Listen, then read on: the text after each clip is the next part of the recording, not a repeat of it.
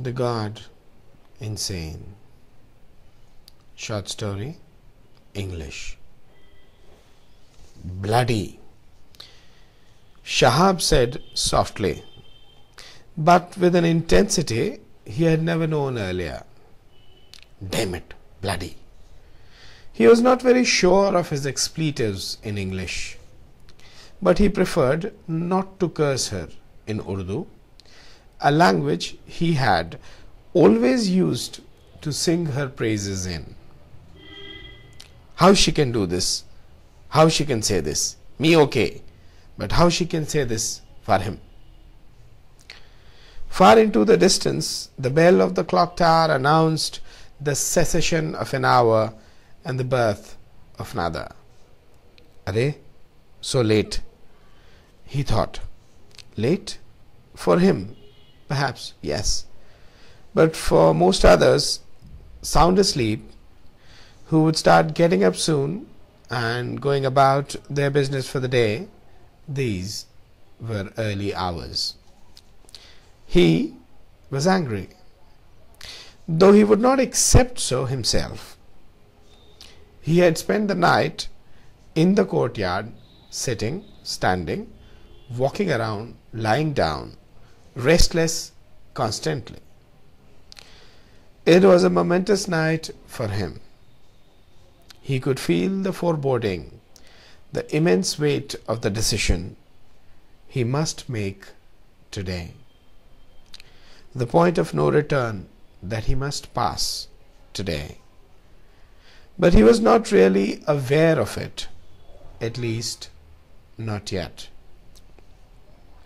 He was too busy heaping invective upon his mother.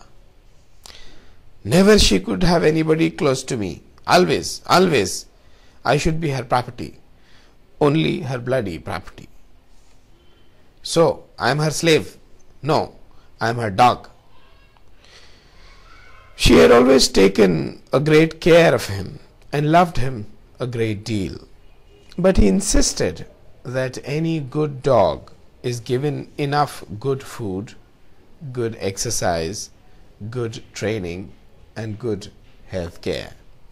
In short, great care and great love, and also is kept on a leash.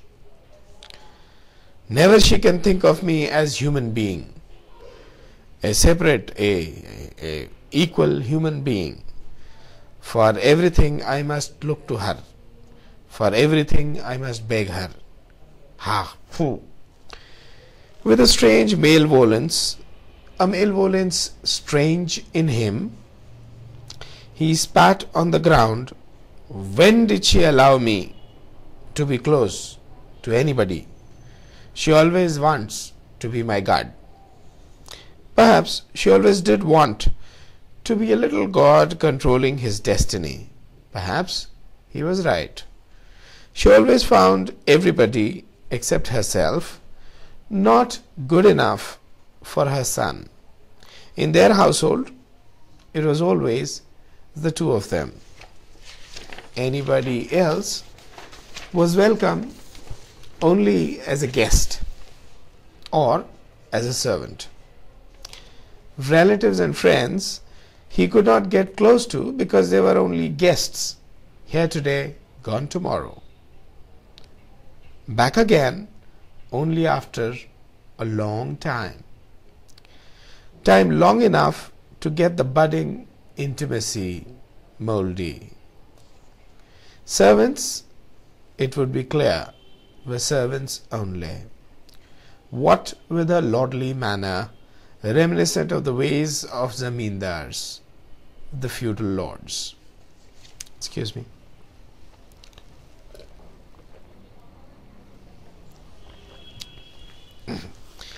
They, or rather she, belonged to a conservative and peripherally aristocratic family of a pea-sized principality, Shampur, which had till recently its own indigenous, at least by then indigenous, Nawab governing it.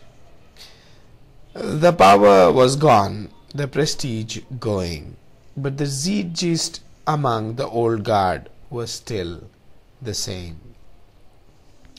Not being able to stomach it, in her youth she had become a rebel. Though now she had invested so much of her time in walking the tightrope between conformity and rebellion, she may not agree.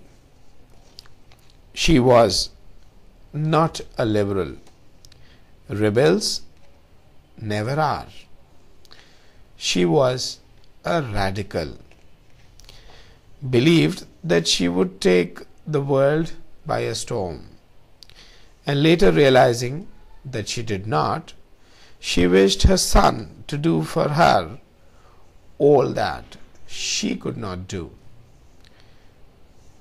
She was a very passionate woman, and with all her energy, she drove her son towards her goals. Quite obviously, he always fell short.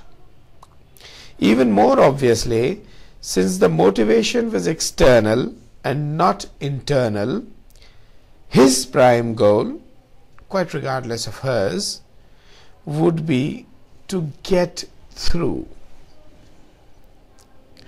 To get through and do only that which would keep her off his back. He would often succeed, sometimes not. Gradually, he learnt his lessons. To not find out, or to find out wrongly, or worst, to find out and not do as she wished, would earn him retribution. Swift and hard. She would stop talking to him. He insists that he has not known a greater terror. And perhaps he is right here too. A child, even a man, does not like his lifeline threatened. Nobody to trust, nobody to turn to, and with the sole physical and emotional link with life under threat, few people desirous of living would have the guts to remain calm and not give in. He had not the courage, so he did, or at least tried to do, as she wished. Went to bathe, whom to meet, how to talk, where to sit, how much to eat, in short, for what to do, believe, think, and perhaps even feel, he turned towards her. And she never returned him empty-handed. Even as he grew self-reliant physically, she desired his dependence upon her. He was expected to inform her before he went to the toilet, lest she might call him and, not getting a reply, get disturbed. All his major decisions had to be ratified by her before he could think of them as decided. Even minor things were more welcome if she were a part of the decision. The bigger he grew, the more empty he became. As insecure and mixed up as she was, he proceeded to become. For her, the momentary appeal to her sentiment carried the greatest weight. It was a consistent policy and led her to believe that she was more genuine than others. Since he did not have that sentiment available to him directly, he became an uncanny judge of his mother's moods. He found the best policy was to be submissive, and she later railed at him for not being manly enough in his dealings with the rickshaw pullers and later with his wife. I forgive her everything, damn it. She made a kachumar out of me. and I do not complain. She used me like fodder for her monster ego. Giant, certainly, but perhaps not monstrous, for it was a paper giant. All the time she says she wants only love. I give love. What love, she asks? All my life I give proof, proof, proof. Still no proof. Whatever she said, I did all my life. What she wants now? What? She did what she wanted with Ghazala. No, not with Abbas. No. Ghazala was a girl he had got married to about a year or so back. Girl she was, despite the marriage. But let's leave her there and rewind a little bit. He had grown up, finished his education, and started working for a Seth in the city nearby. All his relatives and friends then started exhorting him to get married, to fulfill his duty as a human being, to give comfort to his aging and ailing mother, to achieve the sunnah, the tradition of the Prophet. If he had ever gone with any of his friends who were bad enough to go womanizing, as the popular sport was known, if he could visualize women as anything but mothers and mommies and bhabis, he would have known what it meant to get excited, to fall in love, to make love, and to get married. Or perhaps I am putting the cart before the horse. Anyway, like the veritable good boy his mother and relatives expected him to be, he was. He was. How was he to know that double standards come as naturally to these people as they later said love for women should come to him? He assented for marriage, and the ceremony was duly completed. The girl, Ghazala, was a nice and simple girl, as good girls there were expected to be. The wedding night and every subsequent night, the bedroom door closed behind them and opened only in the morning. But let us leave it closed. On the 8th day, Shahab said he had been allowed only a week's leave and he must go back to Rampur, the city, his place of work. Promising that he would be back on Sunday, he left for the bus stand, which stood a few hundred yards east of his mother's house. The bus was already there and surprisingly did have some sitting room. He kept his airbag on a seat and went to the ticket window to get his ticket. As he returned to the bus after buying the ticket, he saw Abbas, the teenaged son of the new postmaster sahib, euphemism for the lone postman who manned the local mockery of a post office, fidgeting by the broken gate of the bus stand. Are Abbas, yahan kya kar rahe ho? Oh, Abbas, what are you doing here? Ji, kuch nahi, khada hoon. Oh, nothing, I'm just standing here. Abbas seemed a bit embarrassed. Shahab had also noticed him on many other occasions standing by the bus stand when he took the early morning bus back to Rampur. The bus honked, and an embarrassing moment later he said, Khuda Hafiz, goodbye. Khuda Hafiz. Shahab was back on Sunday and left early next morning. Several weeks went by, and adept always at inventing excuses, he kept life on an even keel. How Ghazala spent her days, not many knew.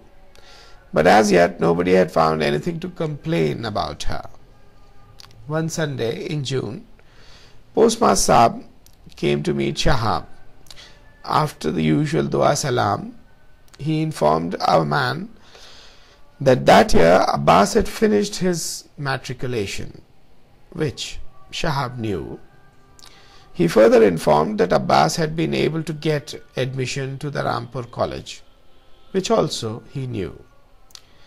Would he be so kind as to take Abbas with him and arrange accommodation for him at Rampur? That was Postmaster Saab's way of requesting Shahab to allow Abbas to stay with him in his dingy little room there. The room was actually a small, dilapidated portion of a once grandiose mansion which did not have a roof anymore, but this small room did have one. The mansion, legacy of a granduncle, it constituted of a coterie which in their heyday was used as a grain store, part of the zanana. It had never had a proper flooring and was now leaky in the roof as well. The saving grace was that all four walls were intact and the roof was still 15 feet above the ground. Apart from the coterie, there was a baranda, a veranda, and a vast dalan, an open courtyard which once boasted of the highest compound wall in the now ghost suburb of the town. The courtyard had overgrown with weeds and was home to several reptiles, rodents, and the like. In monsoons, staying in the house was a positive hazard, especially since the nearest neighbors stayed half a mile away. But there was no choice. Accommodation in the city proper was very costly and beyond his means. Postmaster Saab knew all this and was still hoping that Shahab would offer Abbas a place to stay, for Postmaster Saab earned even lesser than Shahab. Shahab did offer, and after the usual no's and nothings, Postmaster Saab, glowing with admiration and gratitude, hurried home to inform his wife of their good fortune.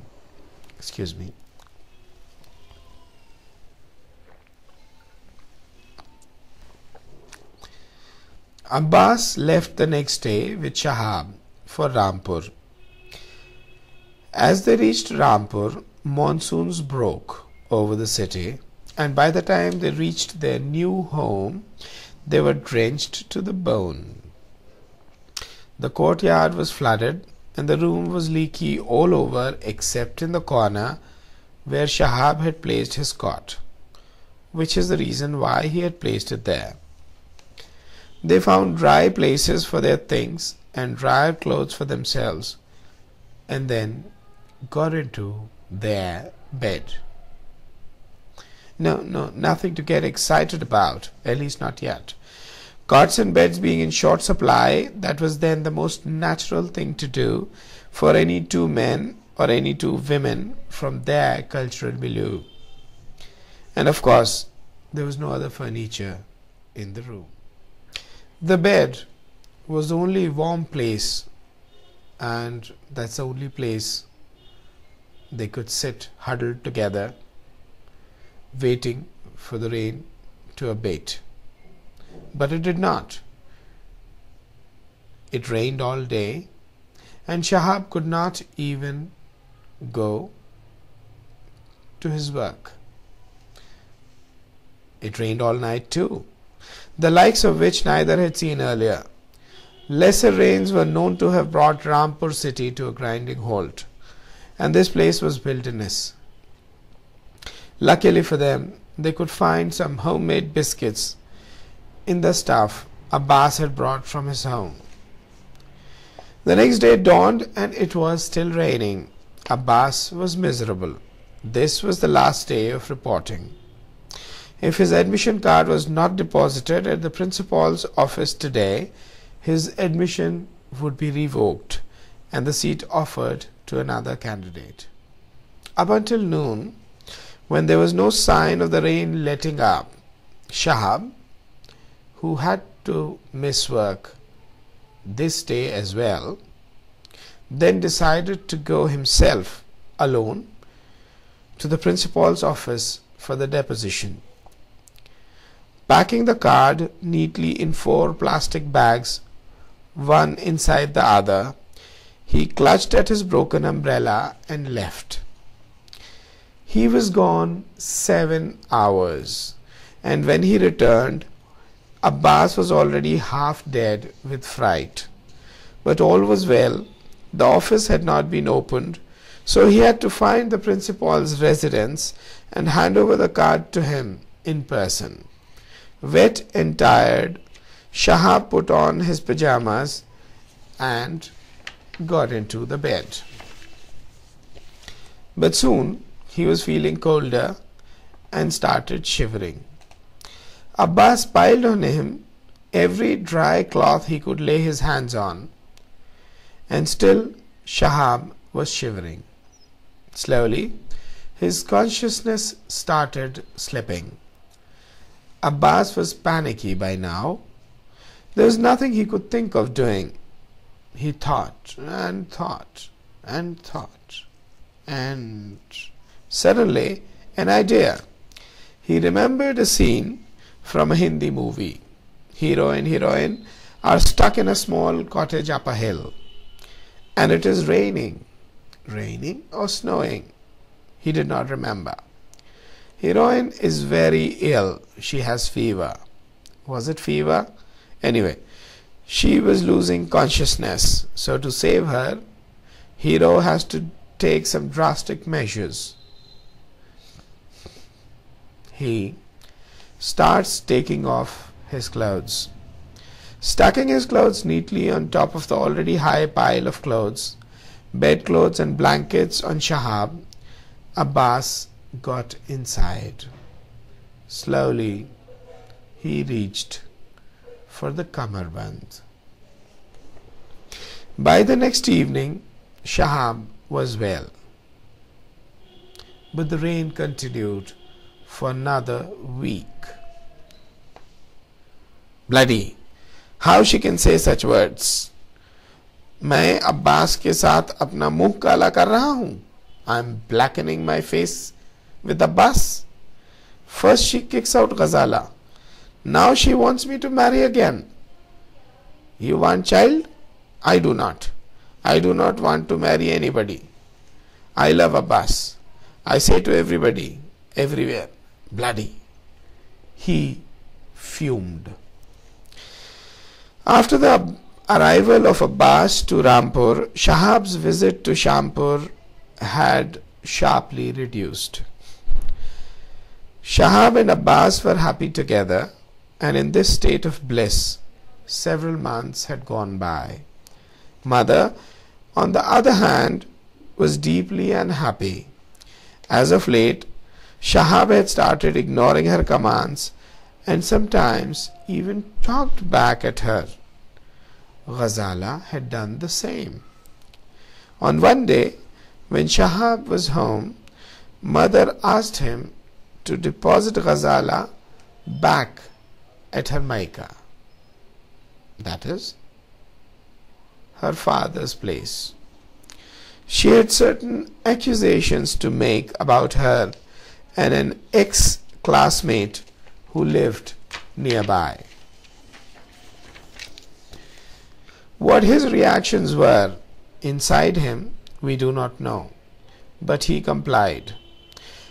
As time passed, mother wanted another bahu, another daughter-in-law, and she would continuously pester him for that. He reduced his trips further.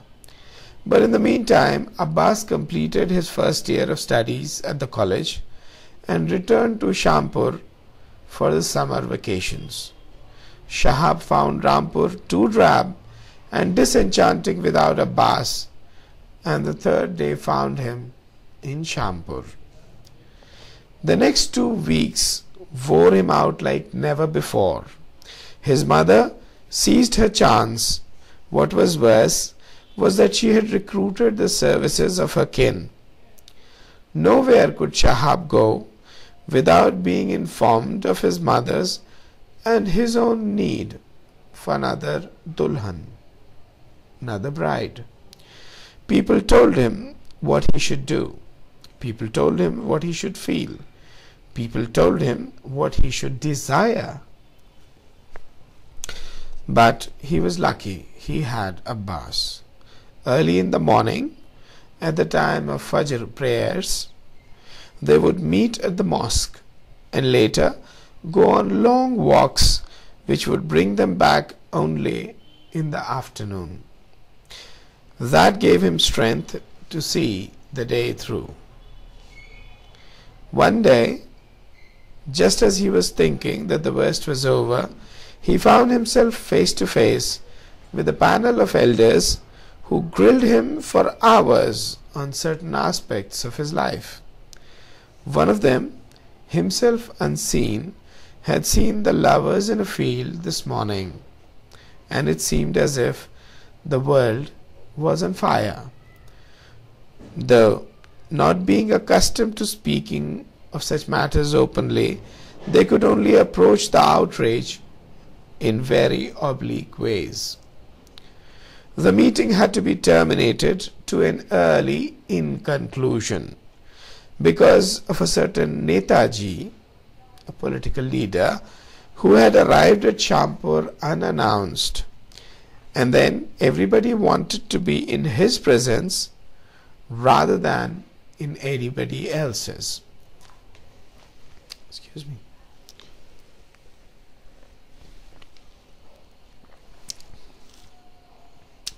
Back at home, his mother wanted to know why he had been so unconvincing in his replies.